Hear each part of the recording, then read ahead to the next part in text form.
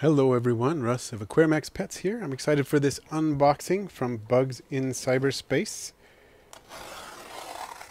This one went by FedEx overnight. Pretty sensitive species, so overnight's definitely the best way to go, especially in this situation. Okay, well, I've been really excited for these too. These particular stickers are something I've been waiting for a long time. I'm going to make sure I open this without damaging anything, including myself. Don't want to cut my fingers. It's a very good way to keep the stickers protected. Hopefully I don't make a mess of it. These are so cool. I couldn't resist just getting two of them because they're so gorgeous. And if I put one somewhere, I'll really want to put another one somewhere else, so I just had to get two pseudo-scorpion stickers. As you know, if you've been watching my other videos, I keep pseudo-scorpions. And Jesse at Shapes in Nature, also with Bugs in Cyberspace and Sky Island Adventures, creates these beautiful stickers and a lot of other stickers and t-shirts and so on. So if you haven't checked out Shapes in Nature, you can do that. And also some of his Jesse stickers are available at Bugs in Cyberspace. So really excited about these. Now, I'm just going to check and make sure that this is packing material. There's a heat pack down there, which is plenty warm. And I believe this is all just packing material. I'll make sure. Always good to check.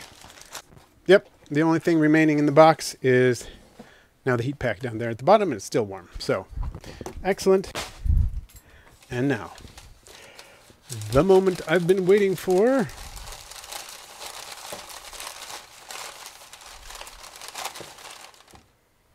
I had to stop for a moment. An airplane was coming by, and then the vacuum started. But it's actually kind of good because I noticed that there are 2 deli cups in here. So, let's open this one first. Argoporus or Argoporus, not sure exactly how to pronounce it, but I love these little guys. We found 1 or 2 of these when I was at Sky Island Adventures, and if you haven't checked out those videos, make sure you do. I have a 3-part series of my visit from last summer at Sky Island Adventures, and booking is going to be opening any day now. So by the time you see this video, it's probably already open, so go to bugsincyberspace.com and check it out if you want to have your own Sky Island adventure. So one thing I love about these are a little darkling beetle. They're adapted to live in the desert. And they're called red-legged tenebrionids is the common name, but Agroporus or Agroporus is the scientific name, the genus anyway. I don't know exactly how many are in here, so I'm going to check that out. But these are fantastic. They're out and about all the time, super active. And I have one that looks just like this one. And I'll be extremely happy to have another one. Just checking in there. You never know. And I'll check this more thoroughly later. But these are a fantastic little beetle. So thank you, Peter, for sending these. Peter always hooks me up. I can't recommend Bugs in Cyberspace highly enough. They're just... Peter and Jesse have always been fantastic to me. So they will treat you right. And these little guys are fantastic. So let's put this one in the enclosure with the other beetles and velveteen. All right, let's put this little red-legged tenebrionid into the large enclosure.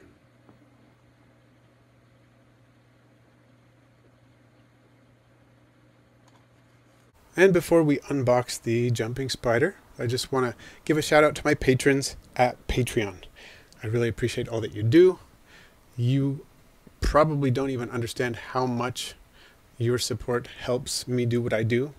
I love to share what I learn about all the creatures we share this planet with, and I'm constantly learning, and I want to continue to share with you. And one of the best ways to help me do that is by supporting me on Patreon for as little as $1 a month. So if you would like to do that, just check out the link that I always put at the end of the video and in the description. Thank you again, and let's unbox this jumping spider.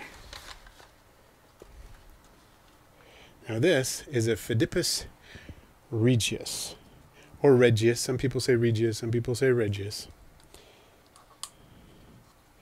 I'm not sure if this is a male or female yet. We'll have to look. It looks like it's not fully grown. But just by looking at it, I'm thinking it's probably a female, but it's a little harder for me to tell when they're not mature. Let's get a closer look at this little one.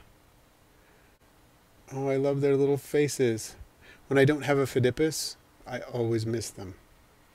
They're so gorgeous.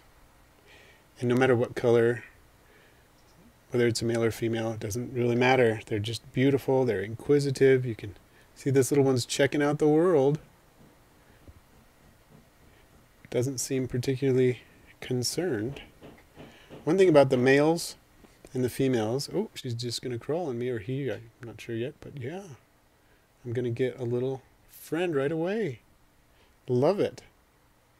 Oh, maybe a little bit less.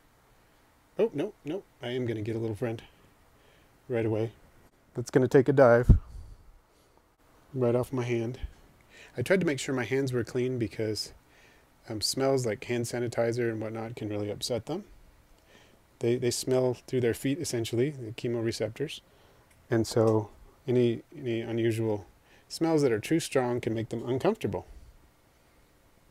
This is a beauty. Just jumped onto the tripod of the camera. Okay, this little one jumped onto the camera, jumped onto the tripod, and I had to retrieve it.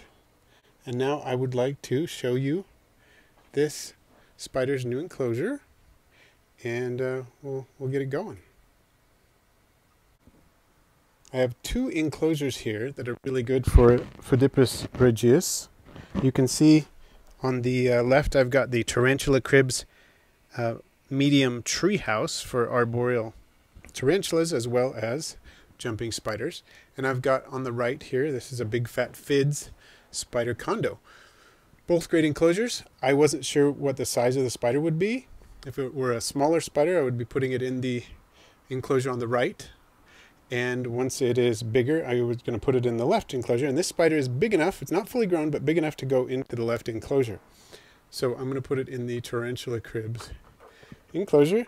As you can see, I have very bright light. There's an LED strip right above it, which warms the temperatures a few degrees, makes a temperature gradient, a little warmer near the top of the enclosure. Not a lot warmer, since it's LED light, but makes it a little warmer. It also makes it brighter.